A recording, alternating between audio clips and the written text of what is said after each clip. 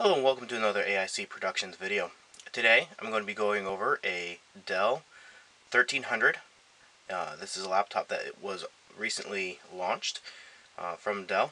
I was able to pick one up and I want to do a review on it since I know I looked and I did not see a lot of available reviews on it currently online. So just wanted to give a quick overview of the laptop, and then I'll be following up with some other videos with more performance things and use of the device as I use it more.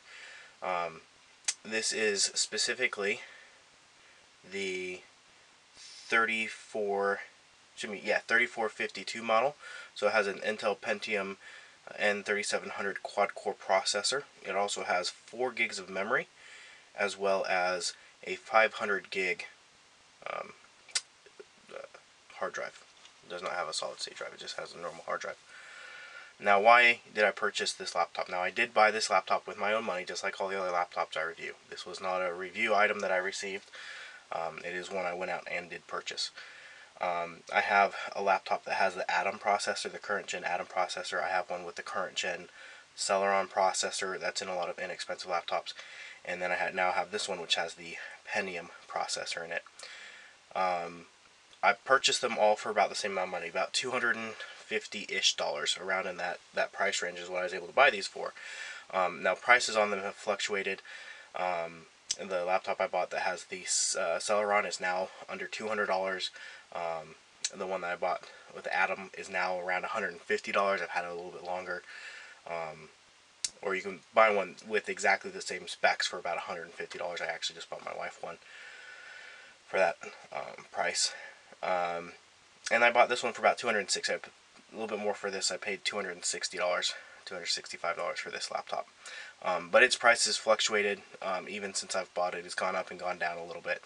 But because I paid the same amount approximately for all the systems, I figured a good comparison when you go out shopping, since you can sometimes find deals on systems. Now, on all the computers that I review, I go ahead and I run PC Mark 8. I run the same version.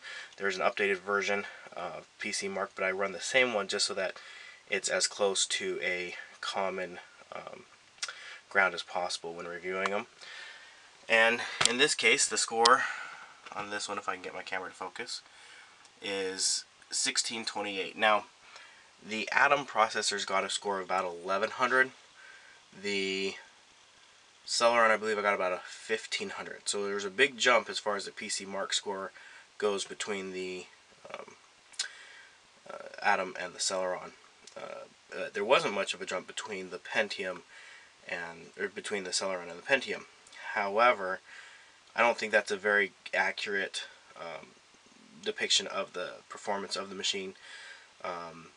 Simply put, the Pentium is leaps and bounds faster and better than the Celeron. Now, that might be due to a few other things. This has 4 gigs of memory versus just 2 gigs on the Celeron. It also has a larger hard drive, but being that it's just a standard disk hard drive, that might I thought that would actually be a detriment to its performance versus the kind of built-in SSD type memory, or storage on the Atom and the Celeron.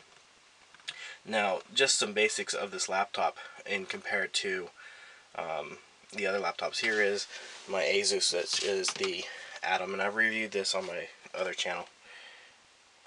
But on this laptop, what you see is what you get. You can't remove the battery. You can't really upgrade it. The storage and the memory is soldered onto the system board, and so if you want to upgrade, you just can't. The only thing you can really do as far as storage is you can add a micro SD card to it. You're also more limited on ports. This one you have the micro HDMI. You only have 2 full-size USB ports. The Celeron gives you another USB port and a micro SD port, but not a lot more. And I believe it has a full-size HDMI port on it. This laptop, on the other hand, Now, because it's the Pentium, it does have active cooling, so the fan will turn on when you are pushing it.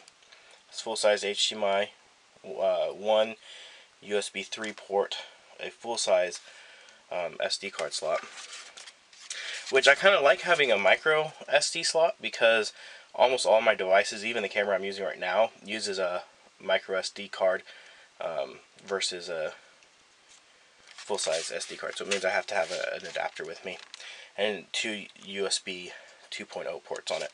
But the big thing is this here, this panel can be removed.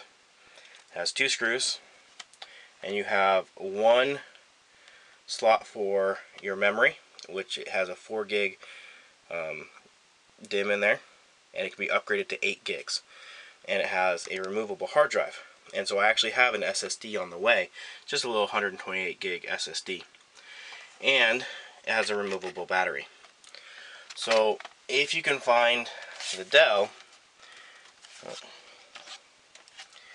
it is, for the same price, it's a much better value as far as just overall performance. I also like its overall design, but I'll talk about that in another video. This is mostly just an overview of kind of what you get for the money as far as basic specs go. But I'll be doing, like I said, some comparison videos between the three. I'm going to install some games, some applications, just to kind of give an idea of overall performance between the devices. So when you're going out and you're shopping, you can have a better informed decision. What are you going to be using it for? What are you going to be doing? And what's the best way to spend your money? Because, like I said, this one's a little bit more expensive, but is it worth it to buy something just a little bit more expensive to get maybe a little bit better performance? Anyways, thank you for watching, and I look forward to your comments down in this comment section below. Also, please feel free to support this channel. I have a link to my Amazon partner link in the description, and you can click on that, and anything you purchase through Amazon, I get a very small percentage of that, and it helps me buy items like this to review. Thank you for watching.